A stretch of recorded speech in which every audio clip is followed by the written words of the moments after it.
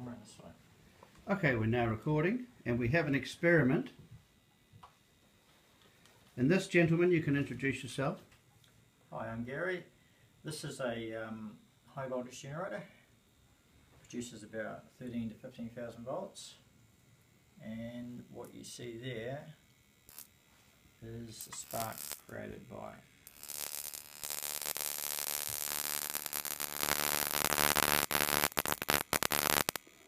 nothing hurt anybody, but you get a great wallop off it if you touch it. As long as it doesn't jump to me. I'm not Earth. I'm not providing a return path to the electricity back to the other. You don't need to be earthed. To the other pole. So that's a fancy looking machine there. Look at all the electronics there. So the battery, 12 volt battery, is feeding there. Yep. It's going through all sorts of electronic wizardry and coming out into a spinning device. What's that? That is a car coil.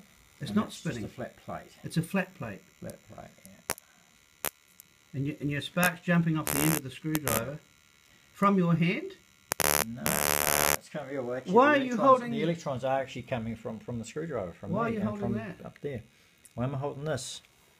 Because that's the other side of the coin. That's the long one with a point on it, and it should have that corona. I'll just give you an alternative.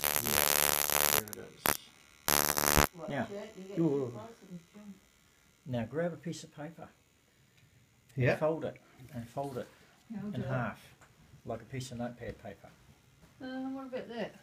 No, it's too thick. That's Too thick. try Too it. thick. Too thick. It won't do anything to it. No, it won't do anything. Burn the electricity See if it'll bill. go through there. Through the cardboard. Now put it right up against it. That's a wet. That's wet. Is it wet? Yes, it is. Yeah, it's going through. It's come all the way from Nashville. Sorry, Chaz and Diane. No, it's too much I did insulator. a little Do bit. a really thin insulator, piece of paper. Strip a piece off the paper here. Oh, this one. Yeah. Now put it in front, and lo and behold, it's passing through the paper. Goes through the paper. And How many volts? 13,000 volts. I'm putting that up Now now. give me a piece of plastic, very thin cellophane. I'm going to have to stop that now because the clip's getting Okay. a bit long.